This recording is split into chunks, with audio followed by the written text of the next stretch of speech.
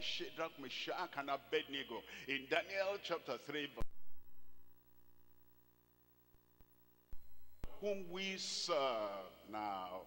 That is the condition. You are serving the Lord in holiness and righteousness every day of your life. Then God will see to it that you are protected when that time comes. So you are serving God in faithfulness, and you take care of his word in faithfulness and obedience to the Lord. That's the condition. And they said, the God whom we serve is able to deliver us from the burning fiery furnace, and he will deliver us. Shadrach, Meshach, and Abednego, can you be sure? Because we have read his promise. We have meditated on his promise. We have accepted his promise. We have internalized his promise. And we believe that God will not fail. He knows the meaning of that promise he gave more than we do. And because we rely on that unfailing promise, we know he's going to fulfill that promise. He'll fulfill it on your behalf in Jesus' name. Our God whom we serve is able to deliver us from the burning fiery furnace, and he will deliver us out of thy hand, O King. Let's look at number 2 there. Number 2 there, we're looking at the performance through the Father, Son, by decree. By decree. It tells us in Psalm 2. Psalm 2, I'm reading from verse 6. In Psalm 2 verse 6, yet have I set my king upon my holy hill of Zion. Now, there are 2 kings here now that Shadrach, Meshach, and Abednego had to think about, had to consider. The king of Babylon, and then the king of the believers, the Lord Jesus Christ. In your situation, in your life, if you make your heart, your mind, the eyes of your heart to center on the king of this world, you will exaggerate their power, you'll exaggerate their ability, you exaggerate what they can do. But if you turn around and you look at your own king, because Nebuchadnezzar is not your king, he's the king of the Babylonians, and you are not a Babylonian. You look at the King of Kings and the Lord of Lords. Yet have I set my king upon my holy hill of Zion. Look at verse 7. In verse 7 it says, I will declare the decree. The decree the Lord has said unto me, thou art my son, this day have I begotten thee. When we center our mind on the author and the finisher of our faith, on the King of the righteous, on the King that God himself has set, on the King that has the final say in our lives, he will preserve our lives in Jesus' name. Think of what Christ has done. Think of what Christ can do. Think of what Christ is doing. Think of the promise of Christ. Think of the power of Christ. You will have faith, and you will be persuaded that God will perform everything he has promised. Look at Romans chapter 4. We're reading from verse 20. Romans chapter 4 verse 20. He staggered not at the promise of God. He says, when you pass through the fire of persecution, it will not burn you, it will not affect you, it will not destroy you or kill you. You do not stagger at the promise of God through unbelief, but was strong in faith, giving glory to God. Then in verse 21 says, and being fully persuaded that that what he had promised, he was able also to perform. There'll be a performance in your life. Look at number 3 here. Number 3 here is the purpose of faith, security, and deliverance. Why did God deliver Shadrach, Meshach, and Abednego? Why? As he promised, is going to deliver you. He will deliver you. Look at Acts chapter 5, reading from verse 17. Acts 5:17. Then the high priest rose up, and all they that were with him, which is the sect of the Sadducees, and they were filled with indignation, like Nebuchadnezzar. In verse 18, it says, and they laid hands on the apostles and put them in the common prison. Verse 19, says, but the angel of the Lord by night opened the prison doors. The purpose is, without test, there'll be no testimony. Without trial, there'll be no triumph. They wouldn't have seen the visitation of the angel were it not that they were cast into the prison. When something negative happens, so-called negative, apparently negative, there is something positive that will overwhelm, overcome, overthrow that negative thing in your life in Jesus' name. Because they were cast into the prison. That's why God could send an angel from heaven and deliver them. But the angel of the Lord by night opened the prison doors and brought them forth, and said in verse 20, go, stand, and speak in the temple to the people all the words of this life. Is to make us continue in the work he has given us to do, is to make us do the work and not say because of the prison, because of the incarceration, because of the misunderstanding, because of the misplacement on punishment on the people we should be praising. Because of that, hands down, and then we do not the work, we do not what he wants us to do. It says, after coming out of the prison, go, stand, and speak in the temple to the people all the words of this life. Verse 21, in verse 21, it says, when they heard that, they entered into the temple early in the morning, and they taught the word of God. Let's look at chapter 26, Acts chapter 26, the purpose. Persecution comes, then there's perseverance, and then there is preservation. The purpose of that perseverance and preservation. Acts chapter 26 verse 16, but rise and stand upon thy feet, for I have appeared unto thee for this purpose. Why do we have revelation? For this purpose. Why do we have the grace to endure? For this purpose. Why do we have deliverance from the persecutors? For this purpose. Why do we get healed?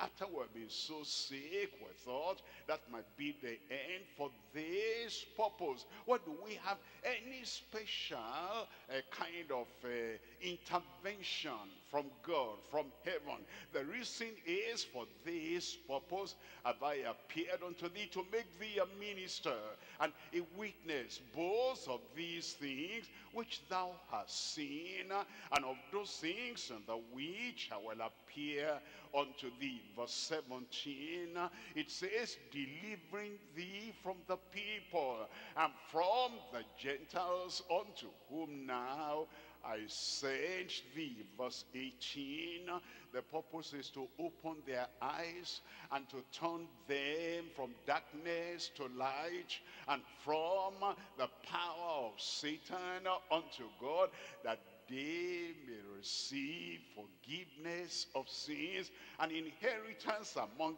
them which are sanctified by faith that's in me. That's the purpose.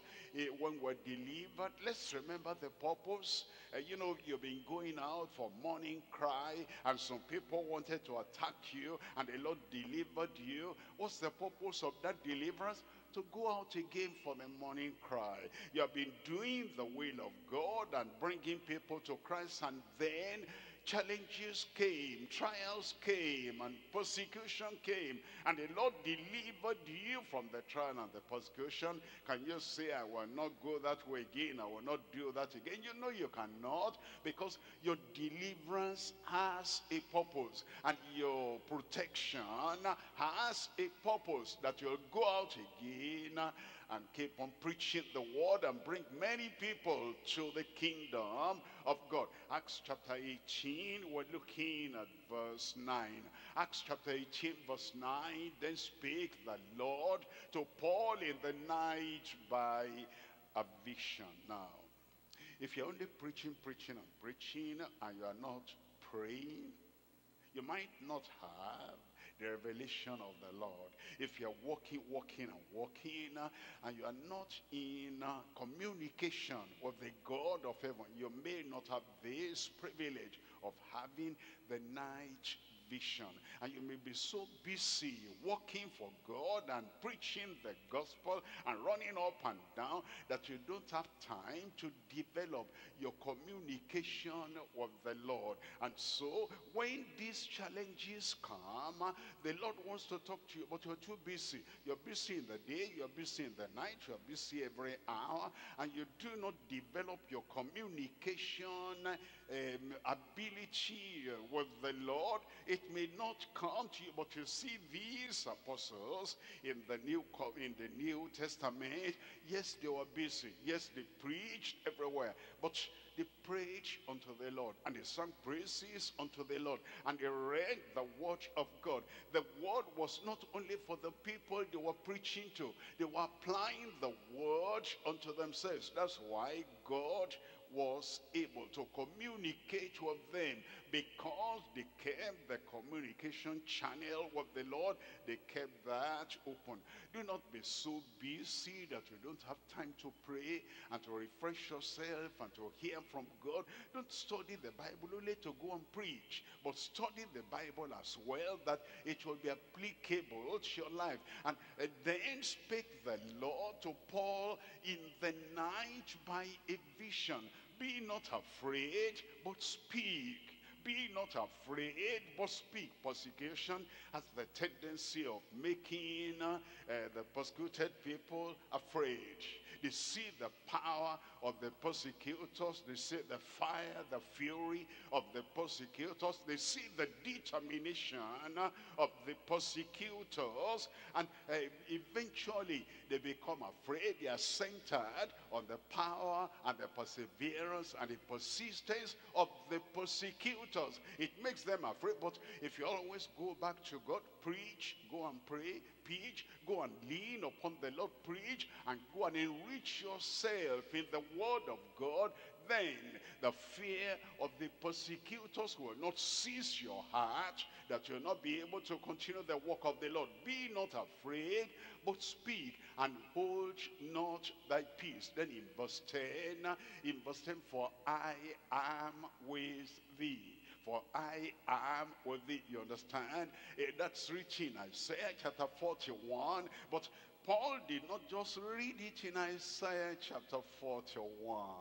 That's in Jeremiah 2. I am with you. But Paul did not just read it there. God took that word out of the book and applied it to him. For I am with thee, and no man shall set on thee to hurt thee. For I have much people in this city. Then in verse 11, and he continued there a year and 6 months, teaching the word of God among them. We're coming to point number 3 now. In point number 3, we're looking at the promotion of the righteous for further fruitfulness. Why will God promote us? Because we're useful already. He wants to give us more further usefulness. Why will God preserve us? Because we're being faithful, and he knows his word is in your mouth. Because of that, he gave you that deliverance for further usefulness, profitableness in the kingdom of God, and fruitfulness in the kingdom of God. We're coming to Daniel chapter 3, and we're reading from verse 28. Daniel chapter 3, verse 28. Then Nebuchadnezzar spake and said, Blessed be the God of Shadrach, Meshach, and Abednego, who has sent his angel and delivered his servants that trusted in him. Delivered his servants that trusted in him. Simply trusting every day. In the morning, afternoon, and evening, trusting every day. Whatever befalls, whatever comes, trusting Jesus, that is all. And because they trusted in him, he has sent his angel and delivered his servants that trusted him, and have changed the king's word and yielded their bodies. Understand that?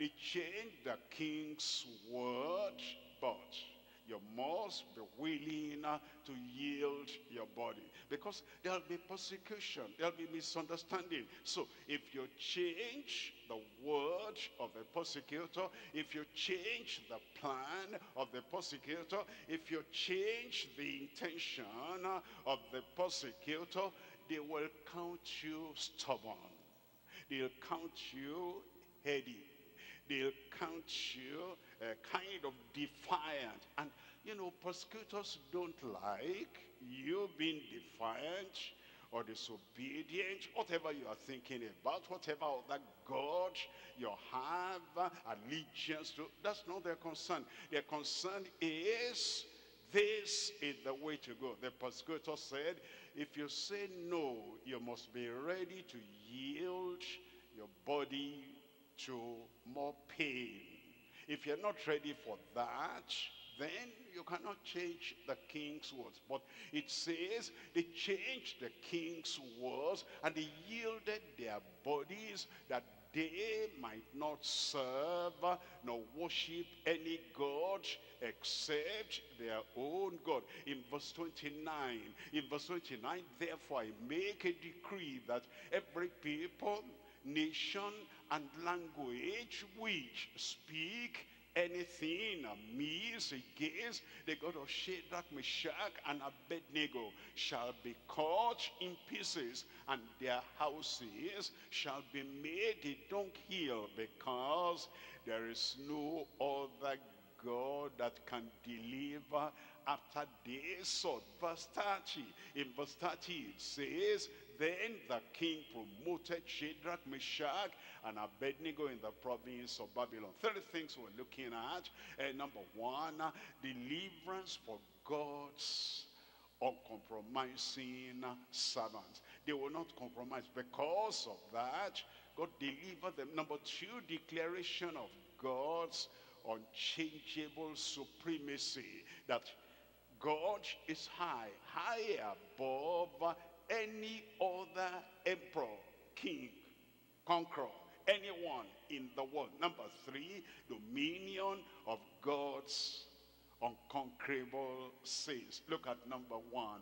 Number one is the deliverance for God's uncompromising servants. We've read already chapter 3 verse 28 of Daniel. Let's look at Daniel chapter 6. We're reading from verse 22. Daniel chapter 6 verse 22. My God has sent his angel, and he has shut the lions' mouths again. Understand? Fire was created by God. The lions were created by God. And when God does not want them to eat up anything, he shuts their mouth. He has that power. And all the lions of this world that might want to eat the righteous up, God has the power to shut the lions' mouths, and that they have not hurt me, for as much as before him innocency was found in me, and also before thee, O king, have I done no hurt. Really, king, you know in your heart, I've not done anything to merit being thrown into the lion's den. And since God knows how innocent I am and how righteous I am, how faithful I am, how helpful I am, how profitable I am, even in your kingdom, the Lord has sent his angel and he has shut the lion's mouth. Now, in the case of Shadrach, Meshach, and Abednego, they saw the Son of God. They saw the fourth one. They were walking together, talking together. In the case of Daniel, there's no record that he saw the angel. Yet, whether we see the angel or we don't see the angel, the promise of God tells us, assures us, the angel of the Lord will be there by your side every time